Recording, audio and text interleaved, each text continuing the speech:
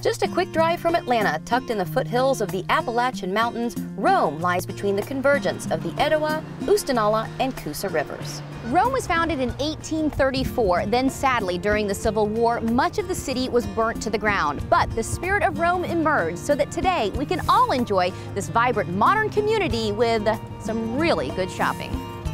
From great antique shops to unique boutiques, it's easy to spend a day here. The best view in town is high above from the city clock tower built back in 1871. Just around the corner is the Robert Redden Footbridge, a great spot for nature lovers, and it also happens to be a popular spot for marriage proposals. Yes. It's also the spot that helped to inspire the town's name. So why is there a city called Rome in the middle of Georgia? Well, the founders discovered, just like in Rome, Italy, there are 7 hills, there's one right there, and 3 rivers. In fact, I'm standing on the spot right now where all 3 rivers converge. But what I really want to know is, do they have Roman cuisine? Stomach's growling.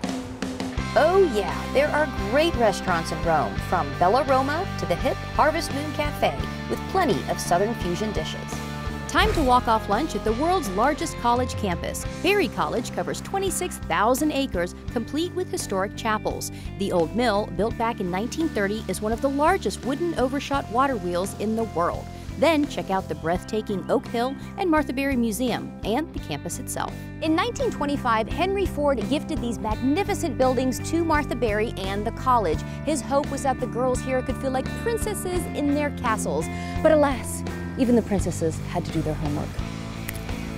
Then finally, to wrap up your perfect Roman day, as the sun goes down, do as the Romans do and play ball with the Rome Brains. So plan your visit to Rome today at romegeorgia.org.